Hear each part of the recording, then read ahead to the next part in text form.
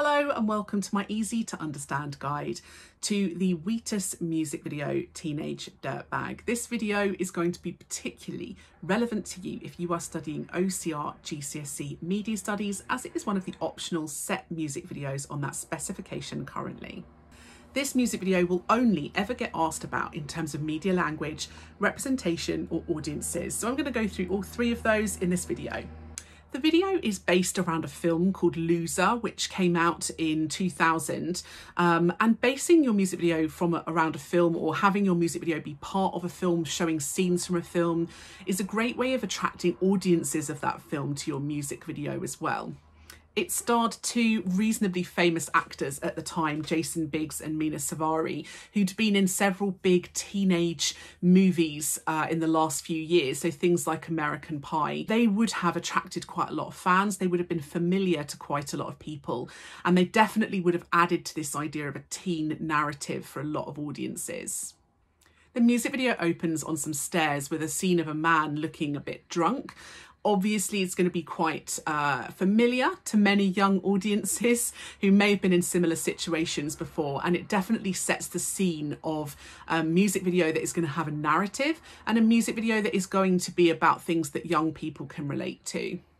There are some shots of the band Wheatus within a school hall. It's quite clear that it's a school hall. There's lots of signifiers that help us to understand this. And that establishes them as the stars of this music video, which is quite important for a music video. You can see that the band are dressed in reasonably casual clothes. These clothes were really quite fashionable at the time.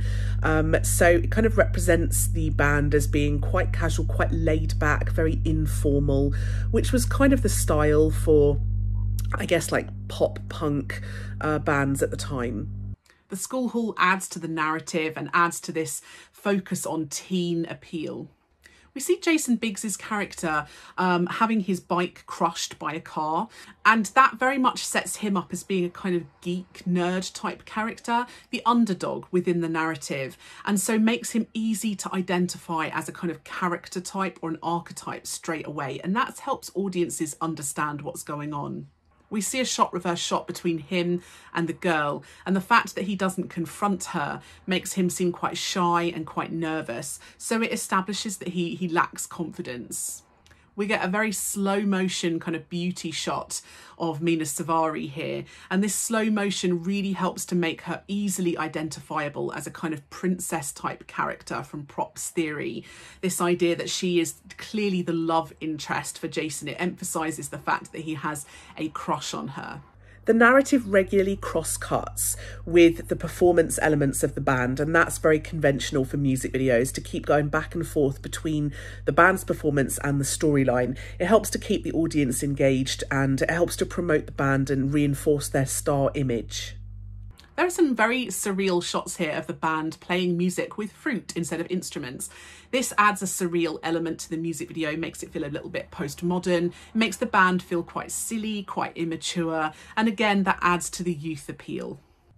During the chorus of the song, there are these huge crowd shots, lots of people jumping up and down as though they're at a party, having fun.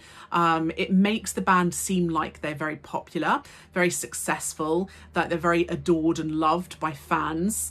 We see Jason Biggs walking down stairs against the crowd, and walking against the crowd makes him seem like he is different. He stands out. He doesn't follow the crowd. He's a little bit alternative. A lot of young people are going to be engaged by this. They would find this familiar, this idea that you feel alienated, that you don't feel part of the popular crowd. The tracking shots around the band allow us to see them playing their instruments. That is quite important in a music video, particularly in this kind of genre. Audiences often quite like seeing guitars being played, drums being played. It emphasises the band members' skills. We see Jason Biggs's character again walking down a corridor, lots of reverse shots between him and kind of popular kids. We see them making the recognisable loser sign on their foreheads. And again, this paints him as the underdog, somebody we should sympathise with, a victim of bullying. And it immediately is identifiable to global audiences as well, because you don't even need to use language. You're just using that sign, that symbol. And that's something that's quite familiar to people around the world. The low angle shot of the guys here emphasises their power, their popularity, their success. They're playing the kind of typical jock type characters that we often see within narratives, the kind of popular boys who are often surrounded by friends and by girls. There are lots of people patting them on the back, which again adds to this feeling that they're very popular and liked people. The crowd even parts for them to let them through, just really emphasising the fact that these guys are idolised by the people around them. We see some more reverse shot here between the Jason Biggs character and the Mina Suvari character, emphasising that they've got a connection, that they've kind of maybe potentially got a romantic narrative coming. He's knocked to the floor though, which again emphasises his geekiness, and the track Out makes him seem even more vulnerable and small within the frame, again emphasising his weakness in comparison to the popular guys we've just seen. The chorus of the song, again, very fast paced, very energetic, lots of cutting very regularly to add to that idea of energy and excitement. There's references to Iron Maiden here, so making intertextual references to another famous band.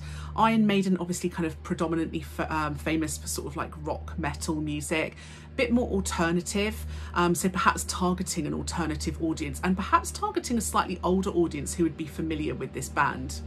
Very much linking to the social context that rock and metal has often been distrusted by mainstream media as being kind of sinful. The wide angle of Jason Biggs stood underneath the loser sign emphasises his isolation and his vulnerability, and then we cut to an even higher angle which makes him seem even smaller and weaker. The shots of the jock characters throwing things at Jason Biggs really help to emphasise that they are the villains of the piece and that the audience should not like them. We see them as being mean and nasty, and it emphasises Jason Biggs as being the kind of victim or the protagonist. When Mina Suvari turns away in disgust, it emphasises that she's actually a good person, and it helps us as the audience start to like her, and it emphasises that perhaps she feels sorry for the Jason Biggs character. We get some traditional prom iconography here, like the glitter ball and the suits and dresses, so we immediately understand this is a school prom. But whereas a lot of the other characters are wearing kind of tuxedos and beautiful glamorous dresses, Jason Biggs is wearing a kind of ruffled pastel colour tuxedo, and this is often seen as quite unfashionable at the time, which again emphasises his position as being alternative and not part of the kind of in crowd. If you listen to the lyrics of the song, the singer is singing in the first person as though he almost is the Jason Biggs character that we're seeing, and he actually narrates a lot of what is going on at the screen at the time. And these lyrics would particularly appeal to teenage boys, that feeling that they feel maybe not good enough, or that people think they're not good enough, and that they're concerned about what girls think of them, and perhaps they're worried that girls don't like them. We get a very shallow, soft focus here on Jason Biggs and Mina Suvari, really emphasising the romantic nature of their connection. Suggests they're really focused on each other rather than anything else. To emphasise the romantic nature here, the pace of the editing slows right down, and that helps to make it feel romantic as well. The fairy lights add to a sense that this is a dream and it's a fantasy, and certainly makes Mina Suvari seem as though she's the fantasy woman for men. The camera tracks into their faces and he actually rises up to her level. So it's this idea that he is transitioning from being the kind of geeky character to becoming a kind of more popular, successful character because she's deemed him worthy to dance with her.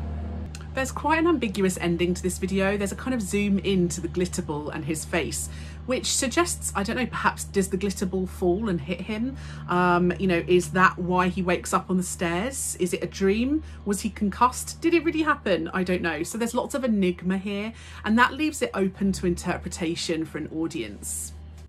There's a clear theme of fitting in, and this idea that, he doesn't fit in, he wants to fit in, and at the end he's hopefully trying to fit in.